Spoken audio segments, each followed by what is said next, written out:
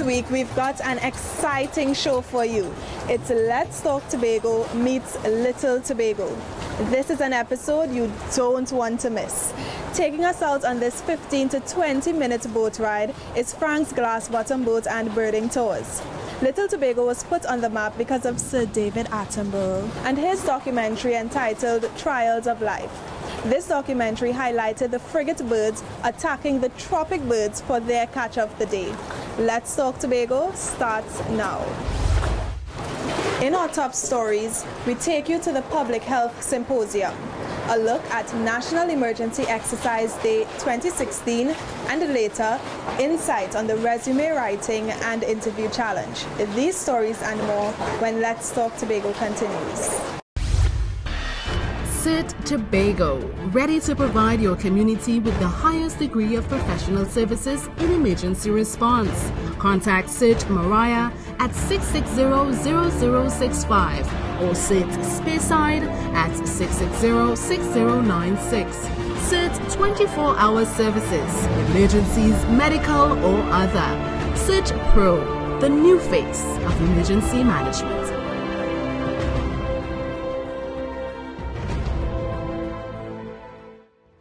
The journey to Little Tobago starts from right here at Blue Waters Inn in Speyside.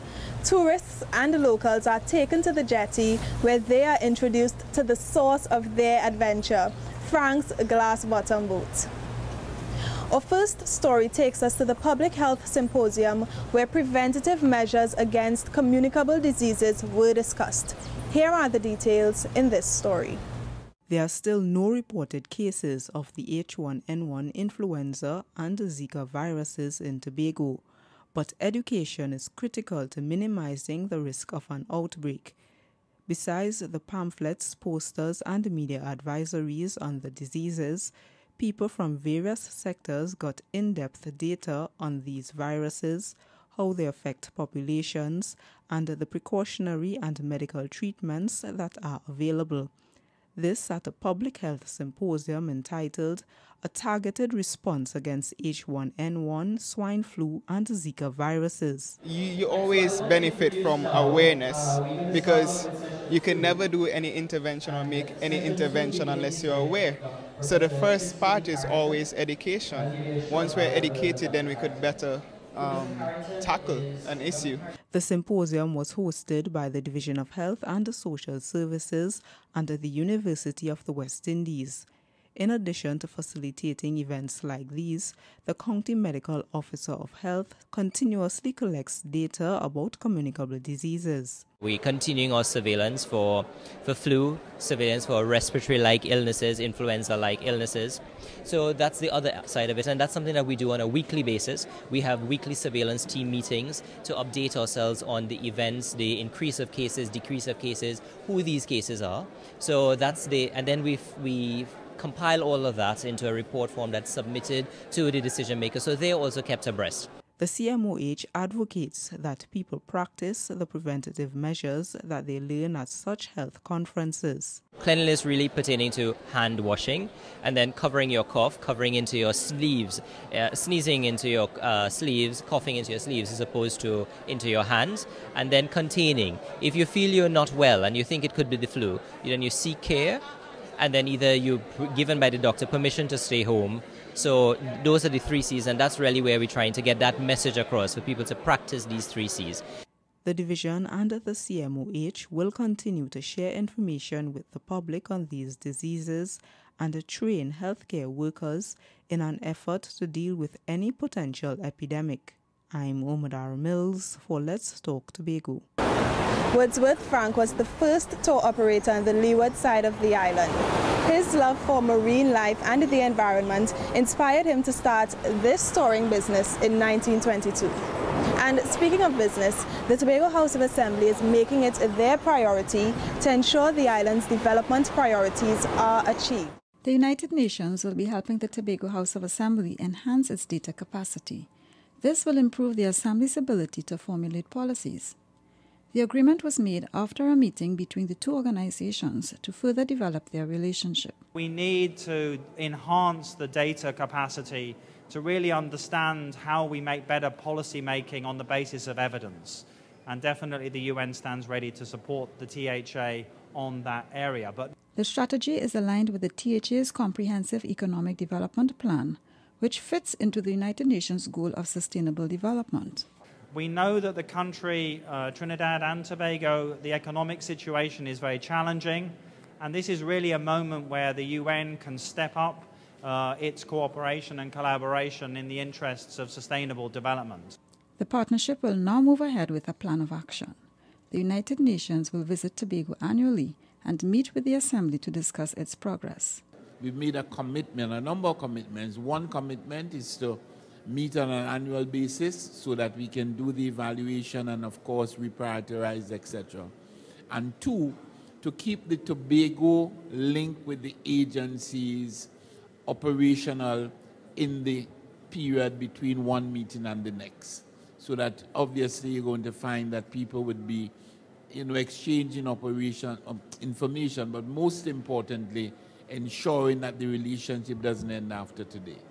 The Assembly is seeking to develop its relationship with the United Nations to the benefit of Tobago. I'm Caroline Wallace for Let's Talk Tobago. Frank's glass bottom boat and birding tours do guided tours of the rainforest, waterfalls, the Angel Reef and the Japanese Garden. So a new initiative aimed at addressing the quality of what is offered in the accommodation sector goes beyond cosmetic quick fixes. It will encourage local hotels and guest house owners to elevate the physical standards of their establishments. More details in this story. Owners of hotel accommodations in Tobago can improve the quality of their properties through a new initiative, the Tourism Accommodation Upgrade Project. Through the program, owners will be reimbursed 20 to 25% of the cost of improvement works done on the tourism accommodation, up to a maximum of $75,000 for 1 to 5 rooms and up to $750,000 for 6 to 150 rooms. I have to do a complete renovation. I'm repainting, I have to change all the AC units, I have to remodel the rooms, I have to remodel the fencing, I have to remodel the grounds. And this initiative could not come at a more opportune time. I think it's great and it's going to help me to complete those exercises. I think it's fantastic.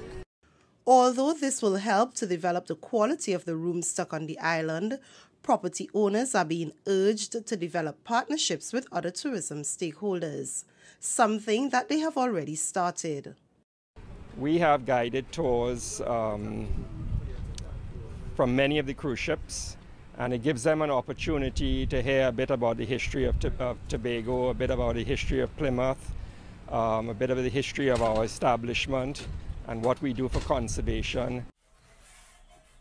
All approved and registered properties operating for more than 4 years are being encouraged to maximize the benefits of the Tourism Accommodation Upgrade Project.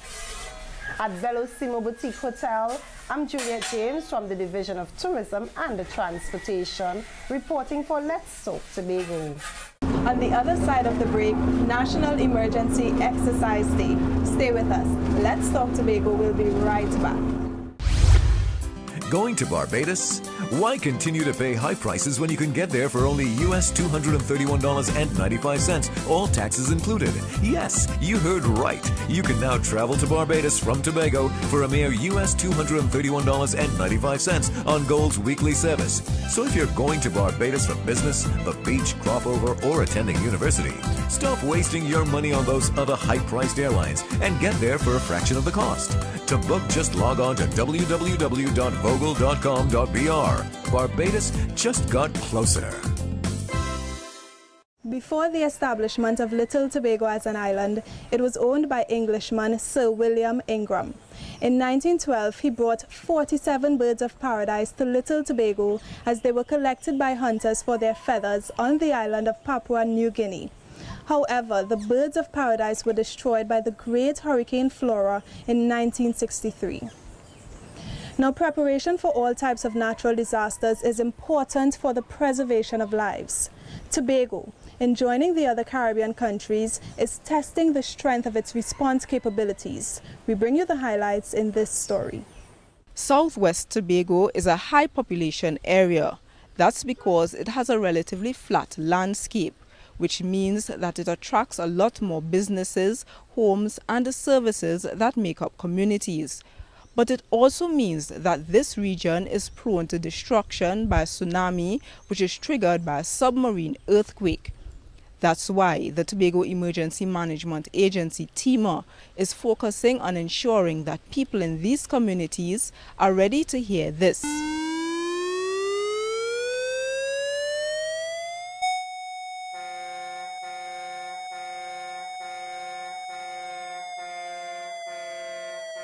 We have received word that there is a tsunami, and therefore you need to be prepared to evacuate, move inland immediately, move inland and go to high ground.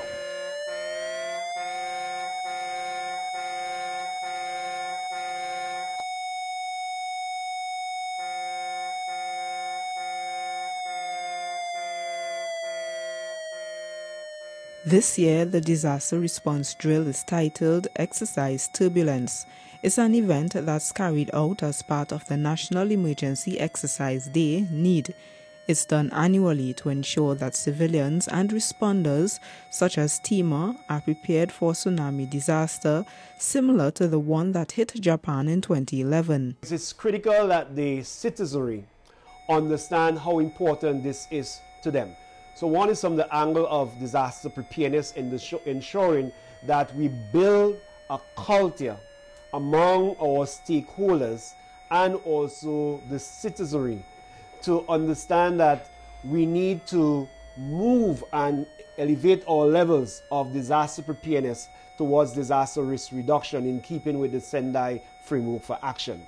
This year, the focus will be ensuring that people make greater use of technology in preparing for and responding to a possible natural disaster. We want to extend the early warning system to our phones, whereby the average man in the street, average citizen, whether visitor or otherwise, will be able, once they download TEMA Virtual Vision, we will extend the early warning system to those phones so people can hear them wherever they are. It's hoped that more people will get on board and prepare disaster plans for their workplaces and homes. Following this exercise, emergency agencies such as TEMA, the Health and Protective Services will get together and assess areas that need improvement. I'm Umadara Mills for Let's Talk Tobago. Sir William died in 1925, making room for his son Sir Robert Ingram to inherit this island. After living there by himself for 2.5 years, he donated the island to the government of Trinidad and Tobago in 1928 on the promise that the island be maintained as a bird sanctuary. So we step away from a moment in history in this next story and direct our attention to sports. Work hard and play even harder. Nominations are now open for the Tobago House of Assembly's Sports Award, and you are a part of the voting process to nominate your favorite athlete, sports club, coaches, and many more. Here's how you can participate. It's that time again, the time to recognize Tobago's top athletes, coaches, administrators, and clubs for their hard work in the past year. Nominations are now open for the Tobago House of Assembly's Sports Awards. So it's your chance to have a say on the island's top sport performers. Keeping as much as we could have with the 2014 award period, which would have been held in 2015, the categories we have are the THA Sportman of the Year, the THA Sportwoman of the Year, Sporting Icon of the Year, Club of the Year, Para-Athlete of the Year. This year we are doing a special recognition reward that is an internal, again guided by the awards committee, where we look for a group or groups that may not have been a part of what we have listed here and afford a special award. There will also be awards for Primary School Male and Female Athlete of the Year, Secondary School Male and Female Athlete of the Year, Student Athlete of the Year, Male and Female, Sports Administrator of the Year, Coach of the Year, Sporting Official of the Year, and the Sport Media Personality of the Year. We at the division need to understand that you put in a lot of time into your efforts, time and efforts into your accomplishments. And because of that, an opportunity like this gives us, as part of the THA, an opportunity to recognize your performances, to recognize your contributions, and more importantly, for Tobago and the larger community of Trinidad and Tobago to know who you are. Far too often we hear about you after you are Olympic medalist. The deadline for nominations is March 24, 2016. Nomination forms can be collected at the Division of Education, Youth Affairs and Sport. The THA Sports Awards will be held on April 28, 2016. I'm Caroline Wallace for Let's Talk Tobago. The main highlight of Little Tobago are the pelagic seabirds. These seasonal birds visit the island from October to April. However, the peak of their nesting season is from January to February. Next, we give you details on a program which had over 200 graduates since its launch last year. Let's take a look at this story. To most people, using social media applications like Skype, Facebook, and YouTube, and sending emails is an everyday experience. But it's a source of pride for these elderly graduates who completed the third cycle of the Senior Citizens Computer Literacy Program. Carlisle Jordan, one of the 63 students in the recently concluded 6-week course, shares his experience. The program content was well planned, but it identified the critical areas that the elder people would like to do. We stopped writing long letters. So what do? You send an email. And you didn't send a grandchild for a month, you go on Skype. And you see them grow. And it's really fitted into our living our life. The graduates now know the different parts of a computer. They can use the internet for research or just browsing, and create documents with Microsoft Word. They were applauded for their courage in seeking to learn more about the technology. You will have gained lasting benefits and insights and technological skills. And the applications that were taught enhance your ability to communicate one with the other, both locally and abroad. The program is an initiative of the Scarborough Library Facility. It's part of the thrust to create an all-inclusive learning environment at the library. The rationale for hosting the Senior Citizens Computer Literacy Program is hinged on the expressed interests of the members of that community, as well as two of the guiding principles of the International Federation of Library Association, which includes facilitating the development of information and computer literacy skills, and supporting and participating in literacy activities and programs for all age groups. Seniors are already signing up for the 4th cycle, which will begin in May. I'm Omadara Mills for Let's Talk Tobago. Coming up, we take on the resume writing and interview challenges. See you on the other side of the break.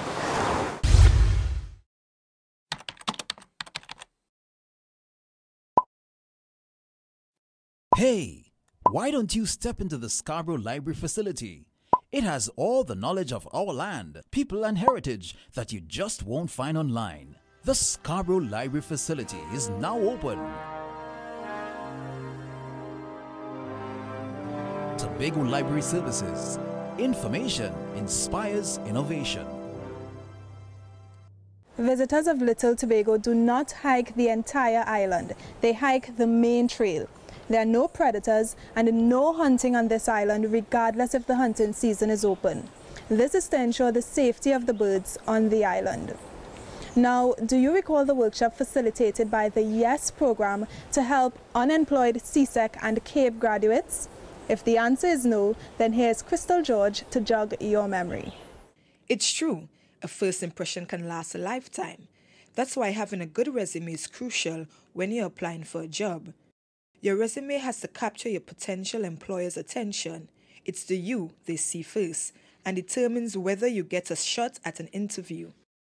The Youth Energized for Success YES program, put on by the Division of Finance and Enterprise Development, is helping young job seekers show prospective employers their true potential through the resume writing and interview challenge. The problem that exists is that these students do not know how to do a proper presentation of a resume and also an interview. So we decided to open them up to a new scope of what professionalism and life is really all about. How you are going to approach resume writing, how you're going to approach interview skills, how you are going to make your mark in society as a young professional. And in Tobago, we try to strive in helping youths develop. So, you've gotten past the first hurdle and it's time for the interview. Remember, in an interview, it has everything to do with you. You are coming to an interview to sell yourself, but you cannot allow your nervousness to take the forefront. You have to appear to be confident, and when you do that, then you yourself will be able to do better, and you will not get a second chance to make a first impression. 4016s from 8 high schools in Tobago participated in the workshop. Here's what the students had to say about the experience. Enlightening. Opened my eyes about a lot of different things that I've been taking for granted, things I need to brush up on, things that I need to pay attention to, and helped me to understand myself better, because they asked questions that I wasn't expecting. I had to do some introspection. The experience was excellent. I learned how to be a better businessman and how to go about in my everyday studies, climbing the corporate ladder. It teaches you how to sign up for a job, or what procedures it takes to do, what the procedures you need to do to get a job. It teaches you basically everything. Cassie Sobers of Bishop's High School came out on top in the interview challenge, with McKaylee Henry of Signal Hill Secondary School second and Goodwood High School's K.J. Hamilton third. Ms. Sobers, the most outstanding student, received a paid internship under the Yes Summer Internship Program scheduled for July to August 2016. I'm Crystal George for Let's Talk Tobago. There were 2 houses on this island, both belonging to Sir Ingram, one being his house and the other his guest house, which were both destroyed in 1963 by Hurricane Flora.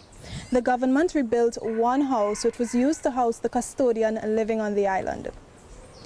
The Tobago Annual Fishing Tournament is a 2-day competition which has been around for more than a decade. This year in particular, the organizers decided to take it up a notch, and this is what they came up with. Cavalli, red snapper and tuna. These are just 3 of the 9 species of fish that earn points for competitors in the annual Tobago Commercial Fishing Tournament. But this year, points will also be awarded for record keeping, hygiene, and proper safety practices at sea. These categories will be judged on 3 random periods before the 2-day competition. The restructuring will increase the transparency of the tournament among the competitors. We wanted to ensure that it was bona fide fishers of Tobago that would really qualify and would be the best fisherman in Tobago. How does it look for a best fisherman that just fishes for 2 days? And maybe by luck, they would get, most points. So this is one of the things we try to eliminate. The new categories will also ensure competitors follow accepted fishing practices and enhance their entrepreneurial skills. The random judging would entail also record keeping. That is very important because we want to ensure that each fisher treat themselves as or see themselves as business people. And as a businessman, you're supposed to take record. So record keeping is very important in this respect too. The competition is in keeping with the objectives of the THA's Comprehensive Economic Development Plan 2.0, as well as the Division of Agriculture, Marine Affairs, Marketing and the Environment's 2015 to 2020 strategic plan. We have to show that we recognize the people who are contributing to the welfare in terms of production of food. So what this will show is that we still have a lot of fishers out there who are fishing and bringing in good quality fish for Tobagonians. The random judging will start in March and end 1 day before the 2-day tournament, which is scheduled to take place on the 22nd and 23rd of June. I'm Omudara Mills for Let's Talk Tobago. Behind me is the main view. This is where David Attenborough filmed his documentary. From here you can see St. Giles, the island which separates the Atlantic Ocean and the Caribbean Sea. It's also home to the largest colony of frigate birds around Trinidad and Tobago. The main highlight at this view is seeing the frigate birds attack the tropic birds for their catch of the day. In this next story, the Tobago House of Assembly sent a group of people to the Ottawa Wine and Food Festival last year, October, to display their talents, arts and fine cuisine. Here are the highlights. The Ottawa Wine and Food Festival provides a platform for showcasing fine dining as well as talents in the arts. Last October, the THA was represented by a contingent at the prestigious event. It gave a local chef a chance to present a taste of Tobago.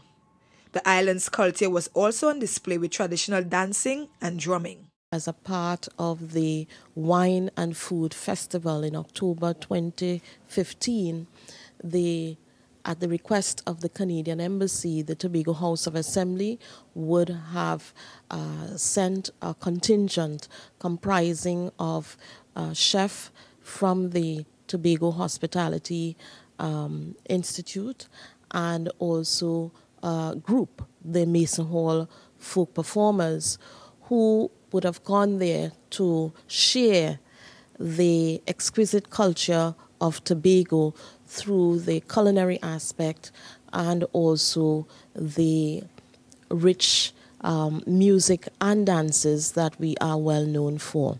The contingent was also recognized for its contribution at the festival. For the participants, it was an opportunity not to only showcase Tobago, but also for cultural exchange. We really appreciated the opportunity to go to Ottawa to the Wine and Food Festival in 2015 to show the culture of Trinidad and Tobago, more so the culture of Tobago. On behalf of the members of the Mason Hall Village Council folk performers, to say thank you to the Tobago House of Assembly, by extension the Division of Community Development and Culture, and the members of the association in Canada. It was indeed a great pleasure serving my food, my talent to the people of Ottawa. It was well appreciated by all. It's an experience the participants will savor for some time to come. I'm Crystal George for Let's Talk Tobago. It's Have Your Say time, and we want to hear some of your creative solutions to our question this week. We asked, what is your role as a consumer? Now let's take a look at what some of you had to say. I try my best to keep it local because I grew up with local. You know, grew up with nothing like from no outside world and no kind of thing to sell over. I expect good things to happen between me and the tellers. I just buy in the grocery. To purchase things. Prices are high there, but we need them. You must eat. And when you go to a supermarket, you look for nice things to eat. So you buy nice things. As always, we thank you for watching. Email us with your comments or queries about the program, and be sure to visit our website, like us on Facebook and subscribe to our YouTube channel. From our house to yours, I'm Davia Chambers, along with the Department of Information, Office of the Chief Secretary, Tobago House of Assembly, wishing you a safe and productive week.